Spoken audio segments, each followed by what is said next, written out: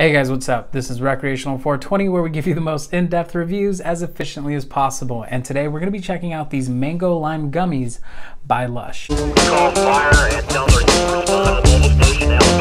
And with that, let's hop right into it. So as you guys know, in the state of Washington, edibles are not allowed to be over 10 milligrams per serving. There is 10 pieces of candy in here. That means that each piece of candy is 10 milligrams a piece.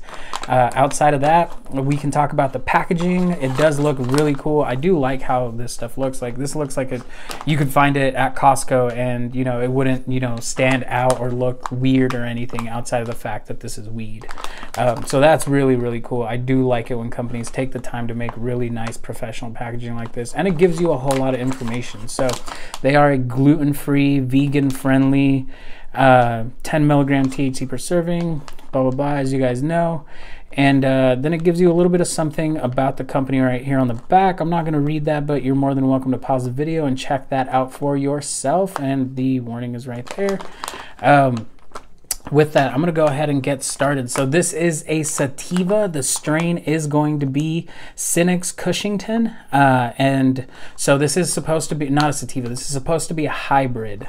With that, let's go ahead and pop this open.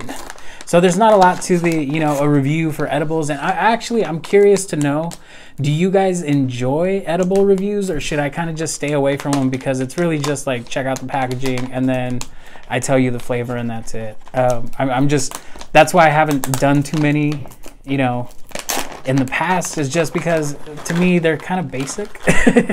But you know, you guys are the viewers, so if you guys think differently, then feel free to let me know. So there is 10 of these in here, and here's what they look like. I'm gonna go ahead and open these with scissors. So these are really child resistant. So like they're required by law to be as child proof as possible. Like, this thing is really hard to like open. You need a lot of strength or something sharp. So I'm just gonna use these nails. Wow, the scissors, sorry. So here we go. This is a gummy. We're gonna pull it out. I'm gonna zoom in a little bit, see what we can do for you guys. So as you guys can see, this is just a regular gummy. There's not a whole lot to it. I'm not gonna like do too much. It smells really, really good. It smells like mango and lime. So with that, I'm gonna go ahead and go off camera. I'll try this probably in front of the camera when I do the review, or the second part of this.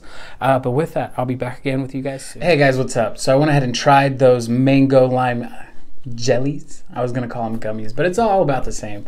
Anyway, as far as the flavor is concerned, they do have kind of this really good fruity pebble flavor. And I was gonna say on the inhale, like you just take the whole thing, but